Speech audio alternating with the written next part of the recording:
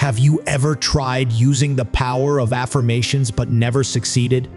Have you repeated powerful words and phrases but still didn't get any results? If you have used affirmations, you must be wondering why they didn't work for you. In this summary, you will learn about a new concept called affirmations. These are questions that will help you see the things you already have and strengthen your desire to take action. Affirmations can bring about a big change in your life. The positive statements or lines that help you achieve your goals are called affirmations. For example, if you want to become rich, repeating the line "I am rich" multiple times during the day can help you earn more money. However, if this system worked so easily, then most people would be successful. This summary will introduce you to a better and improved system that will help you achieve what you desire. It will teach you about the power of affirmations. First, you will understand why affirmations don't always work and what affirmation means. Then you will learn about the 4 steps to using affirmation. So, are you ready to learn something that will completely change your life? What is missing in your life? If you have ever tried to bring change into your life, you must have read 1 or 2 self-help books. Maybe you have attended a seminar or watched TED Talks, and you must have heard about the power of affirmation. Many successful people claim that the key to their success lies in affirmation. These are positive statements that you repeatedly tell yourself to change your life. For example, if you want more wealth, you should repeat "I am rich" several times a day. However, the problem with affirmations is that they don't always work. Many people use affirmations, but they haven't helped them achieve their goals. Affirmations didn't assist them in reaching their destination. Let's say you want to become rich, so you start reading about earning more money and being successful in your business. You read about how successful people think, watch many DVDs, and even participate in seminars. You realize that to change your financial situation, you need to change your way of thinking about money. You look at your past and feel that you truly believe that you don't have enough money and that you have lived an ordinary childhood. Therefore, you decide to change your thinking and try to bring positive ideas into your mind. Traditional successful leaders recommend using affirmation at this stage. They suggest that to eliminate the lack of money, you should start telling yourself, "I have money. I am rich." You have to repeat these words for a long time. However, if you see that you are not becoming rich, it can make you even more unhappy. Why? It's because you don't have confidence in what you say. When you try to tell yourself that "I am rich" and listen to the voice inside your mind, you find that there is a voice inside you saying you're kidding or you have lost your common sense. If you don't have faith in your affirmations, then all of this is futile. There is a significant gap between your words and your belief. To bridge this gap, we will use a better option called affirmations, which we will discuss in the next chapter. Introducing affirmations, the missing piece to having abundance. How are you? That means, how are you doing? Did you notice what happened in your mind when this question was asked to you? Your mind started searching for an answer automatically. Why? Because whenever a question is asked, the mind starts looking for its answer automatically. This truth can change your life. We have to face many challenges in our lives. Therefore, asking questions is the right way to solve all your problems. Previously, affirmations used to be the way to change your life. By repeating words like "I am rich" or "I am successful," you could use the law of attraction to change your life. However, sometimes it is difficult to believe in these things. For example, if you keep repeating "I am rich," but you don't believe it internally, it won't work. A better solution is to use affirmations. These are questions that help you achieve the desired results. Some questions can make you stronger, while others can have a negative impact. For example, asking a question like, "Why am I so lonely?" will make you sad. Instead, try asking questions that help you take action. For example, instead of asking, "Why am I so lonely?" try asking, "Why do I have so many friends?" Stephanie is the best example of affirmations. Stephanie is a 13-year-old girl who is the best student in school. She is a simple student. Stephanie had a problem. She had compulsive worry disorder. Because Stephanie used to worry about everything, she started having trouble sleeping. Once, Stephanie stayed awake for many nights, and she couldn't rest until she reached her parents' bedroom. She asked her parents why she worries about everything. Stephanie's parents read her a book and prayed with her before bed to help her. They also thought about taking her for therapy. But none of these things worked for her.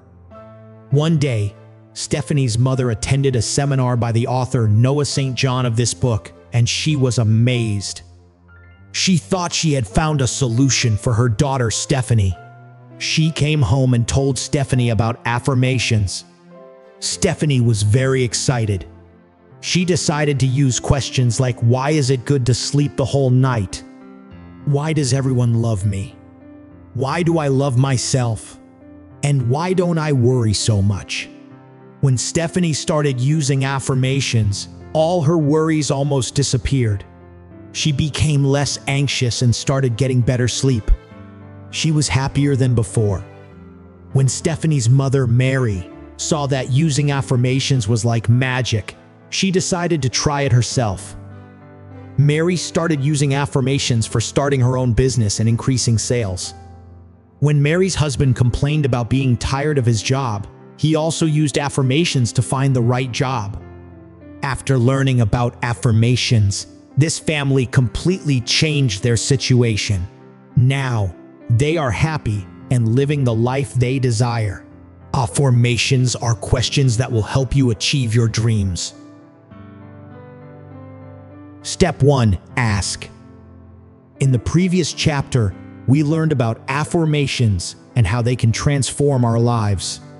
Following the 4 steps of affirmations has led thousands of people to success. In this chapter, we will discuss the first step, which is asking the right questions. First, learn to understand your desires. Ask yourself what you truly want from your life. Most people lose themselves in their lives without ever pausing to ask themselves what they really need.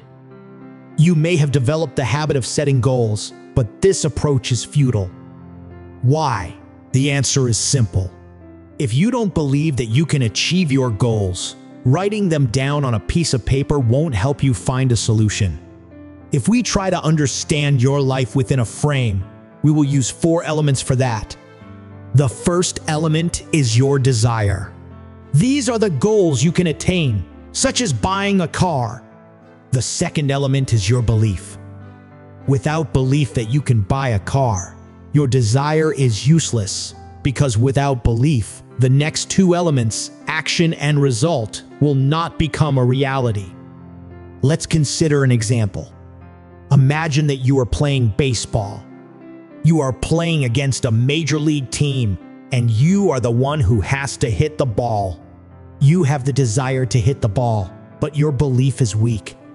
So, you either get scared or your steps freeze, and you fail to hit the ball. Your weak belief prevents you from hitting the ball. Because of your lack of belief, your action will be negative, and the result will also be negative. Now imagine that instead of playing against a major league team, you are trying to hit the ball placed on a tee. A tee is a device used to hold the ball, making it easier to hit. Now that the situation has changed, your confidence will be different. Now, you believe that you can hit the ball. So, you kick the ball and succeed.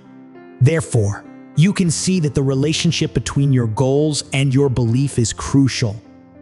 To achieve better results, ask yourself what you truly desire in the essential aspects of your life, such as your health, family, relationships, and finances. Keep your desires clear and communicate them clearly. Step 2. Affirm. In the previous chapter, you learned that you have pursued your goals throughout your entire life but haven't been able to achieve them. You discovered that to turn your goals, your dreams, into reality, you need to bridge the gap between your desires and your beliefs. In this chapter, we will explore ways to eliminate that gap. Firstly, you need to harness the power of your subconscious mind. Whatever ideas you hold in your subconscious mind will become true. Therefore, start asking questions that assume you have already fulfilled your desires. For example, if you want to earn more money but doubt your ability to do so, you have been asking negative questions like, why am I always short of money? Why can't I be successful? Why are some people wealthier than me? Or why can't I equal my friends? Asking such negative questions will only yield negative results. You will continue to lack money, remain unsuccessful, and never be able to equal your friends. Instead, try asking different questions. For example, ask yourself, why am I rich? Why am I successful? These positive questions will help you in achieving more success and earning more money in life. You might be wondering why we are using the word why in our questions. Here's an example to explain it. Suppose you ask yourself, why am I rich? By asking this question, your mind will help you notice all the things you have and that others don't. For instance, you will see that you have a beautiful house, a great car, or even simple things like fantastic shoes. These things can strengthen your belief that you can indeed become wealthy. However, if you ask questions like, how did I become so rich? Then your mind will start searching for answers and might come up with nothing. You haven't become rich yet, and asking your mind to figure out how you acquired your money would be incorrect. In the previous chapter, you were asked to identify what you want in the essential aspects of your life. Now, you need to transform your desires into questions using the word why. Step 3. Accept. By now, you have learned how to identify what you want and how to ask questions about it. In this chapter, you will learn how to embrace your current situation. Afformations are not used to find answers to questions, but rather to embrace your reality. By focusing on what you already have, you will become more positive. This positivity will strengthen your belief. The second purpose of using affirmations is to overcome negative self-talk. Instead of saying, you don't have what it takes, you will receive signals that you can indeed accomplish everything. First, take a deep look at the questions you asked in the previous chapter. These questions were why questions, such as why am I so happy? Second, look at each affirmation and try to believe in its truth. You can write, read, speak, and listen to your affirmation. Repeat this process for all your affirmations. Third, continue this process until you start to believe in your desires. Some new thoughts may be easy to implant in your mind, while others may be more challenging. You need to be patient and slowly start walking on the path of your belief. Now, let's hear Cinderella's story. Cinderella is a runner who loves marathon races, but the 2013 race was very special for her. After signing up for this marathon, Cinderella discovered that she needed heart surgery. The symptoms of this disease were shortness of breath and dizziness. She even passed out twice during a race. As she grew older, her heart became weaker. After the surgery, the doctor allowed Cinderella to participate in the race. However, Cinderella was scared. She started imagining herself falling to the ground, experiencing heart failure, and struggling to breathe. Whenever she felt weak, Cinderella used affirmations. She used questions like, why is my heart so strong? Why am I so confident? And why do I believe I can finish this race? Repeating these questions during the race boosted Cinderella's confidence. She kept taking one step after another. As she moved forward, Cinderella noticed other participants struggling. So, she decided to share her secret power with a group of women. She told them about affirmations. They all joined her and started repeating the same affirmations. They began to feel strong themselves. As a result, they laughed together, completed the race, and thanked Cinderella for her help. Cinderella admitted that she was scared, but she believed in herself. She trusted the affirmations she repeated, and it turned out to be very successful. When you have faith, acknowledge reality, and continue repeating questions, you will achieve the desired results. Step 4. Act. If affirmations help you achieve something, does that mean you can achieve anything? The answer is both yes and no. Anything is possible in life.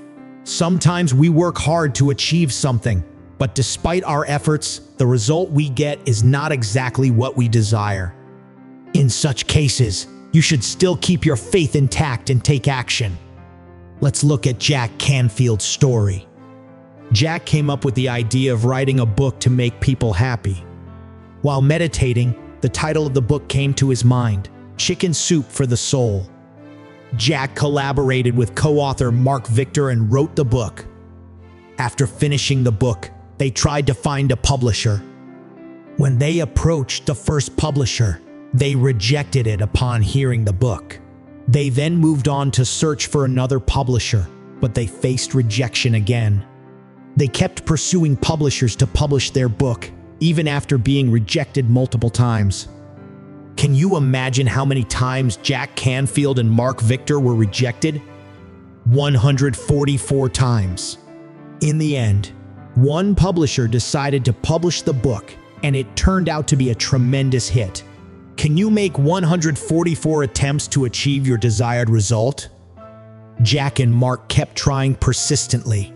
They put in a lot of effort, even after facing numerous rejections, to achieve their desired result. Both authors didn't have initial funding, yet they refused to let their past define them. They made a decision to change their mindset about themselves and their situation. They maintained their belief and took action.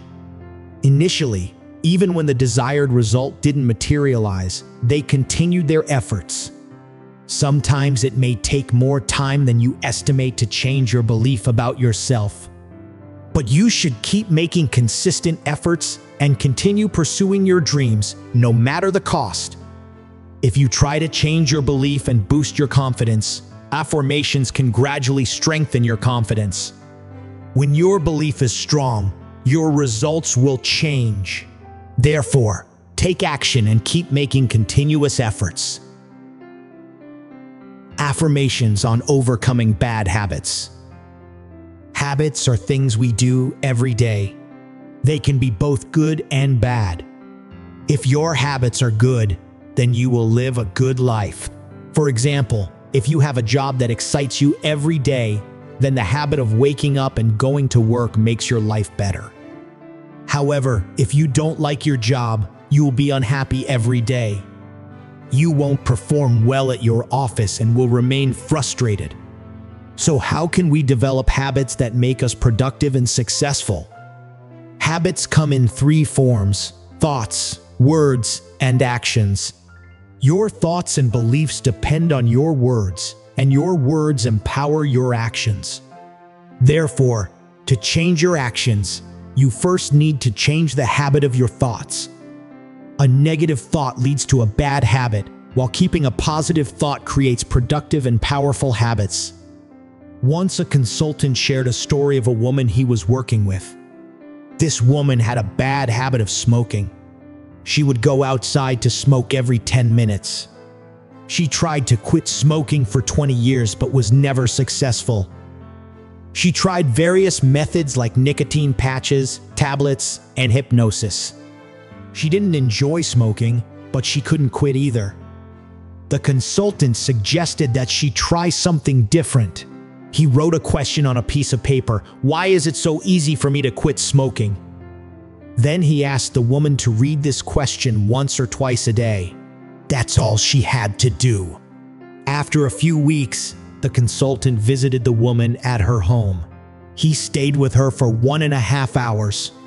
During this time, the woman didn't smoke even once. She said she didn't know why quitting smoking was so easy this time. The answer is clear. It's the power of affirmations. Conclusion. In this summary, you have learned what affirmations are and how we can ask ourselves questions that strengthen us and change our belief systems to achieve desired results. You know that change is not easy. You might hear voices in your mind telling you that you can't change and that you can't achieve your goals. Try to ignore the negative thoughts within you and keep living with your affirmations.